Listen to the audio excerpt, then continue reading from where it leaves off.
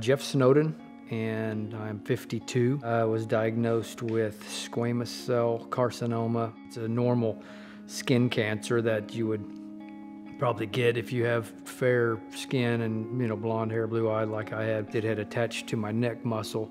I ended up having to do a neck dissection and remove all the lymph nodes on my left side, the neck muscle, jugular vein, everything. And then I was cancer-free up until February of 2015. I was working out. I noticed it in my armpit, a knot in my armpit, and thought maybe it was just a pulled muscle. And after biopsies and what have you, it turns out that it was coming back and it was more aggressive. I went to MD Anderson for another opinion down in Houston. Did rounds of chemo and it kept growing, it didn't go away. From the time I was waiting and going through chemo, it went from under my arm the size of a golf ball to the size of a grapefruit. Went and had surgery and had that removed in May of last year, 2015. I'm not afraid of a lot. I have pretty strong faith, but when you hear those words of, someone telling you you've got cancer, you go, all right, you kind of grit your teeth and swallow hard and figure out how you're going to tell people. And the doctors down there thought it was, had got all the cancer, had it removed, but as a precaution, I'm going through physical therapy through June and July. Middle of August, probably, I was going through radiation. I started noticing something coming up in my armpit under in the surgery area where it was, where it had been before. I didn't think it was cancer, coming back that quick. It'd only been 60 days, less than 60 days while I'm going through radiation for that area. So I'm thinking, it's got to be something besides cancer. Well, it was the cancer. It began to grow externally. Went back down to MD Anderson. They wanted to, maybe try something else. We thought there might be something else to try, but at the end of the day, the long story was, they said, they didn't have anything that would stop the growing of it. It wasn't looking good as far as having any type of outcome. My wife went down with me a month later to do some different tests to find out if maybe I can get into a test trial. At that time, they didn't have any trials that I could get into that were going to be starting soon enough. I left there with not a lot of hope in, anything, other than God, which I still firmly believed I'm going to be healed. It scares you enough. If you want to let it show or not, it's up to you. But, if you can hide it, you try to. I went to a clinic in Mexico called the Hoxie Clinic. The doctors are telling us that they don't have really anything that, is working for me to cure this cancer, but God has a way. And when we prayed, and I said, God has a way to heal me, and He will, and I will come out of this. Don't be negative. Don't talk about negativity. Say thanks to God. Thanks for your blessings. Thank you for your healing. That's the only way I believe. That's what I told my family. That's what I told the kids. So I began taking the Hoxie. I had lost down into 145 pounds from 185 pounds. Hadn't been working. The tumor had grown, 8 inches by 7 inches, and it was on the outside, and it looked like a small nerf football attached to my side, but it had got into my lungs at this point. We had been praying and keeping going and keep trying, keep praying, and I firmly believe, and I absolutely believe I'm going to be healed even at that point. Not everybody, I don't know that everyone else thought that, but I absolutely did.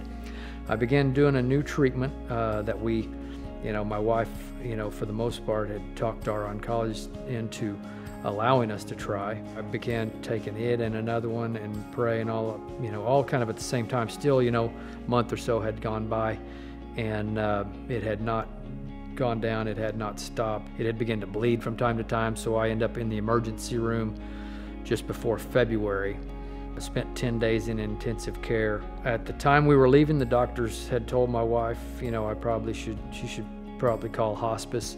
Maximum that they predicted for me to come out of the hospital was maybe 6 months to live. I did not look good. I weighed between 130 and 135 pounds. People started coming by to visit and see me, but I didn't realize at the time it was because they didn't think I was going to make it. I did myself, but I didn't appear that way to anybody. I did not believe I was, dying. My friends thought I was delusional, but if you were looking at me, they wouldn't have thought that. I remember sitting right here, actually. I was in this chair right here, and they were right here, and we prayed a number of times. I could barely walk from that room. I had a hospital bed set up in there. I had a nurse coming by weekly to see me.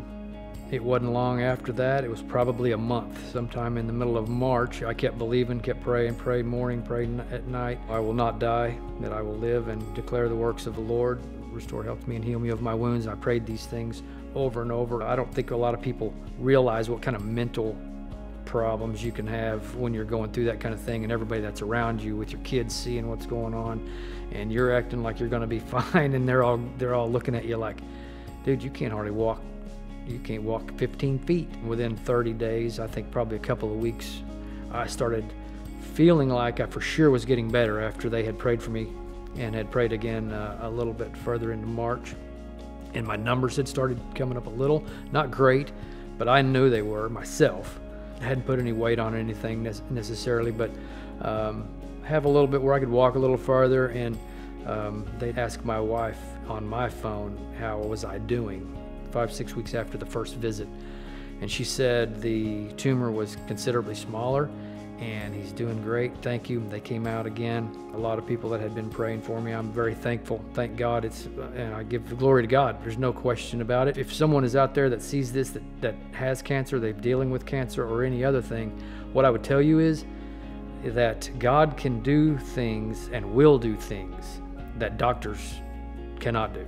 The easy thing to do is listen to a doctor, listen to oncologists that tell you, you must do this, you must do that. Sorry, there's no hope for you really, because of this has not worked and that's not worked. Well, that's nonsense. God has the final say, in my opinion, and my kids would tell you the same thing. They've actually made the comment to my wife that those guys, they've prayed themselves back to health. He's prayed himself back to life, just about. Almost 9 months now, and the cancer was gone out of my lungs. I just did another x-ray and doctor visit last week.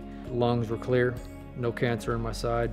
There's a scar here that looks like I had surgery, and there was no surgery done. And the tumor that was size of a small nerf football is not there any longer. Just thank God that I'm alive, and all the credit, all the glory goes to God.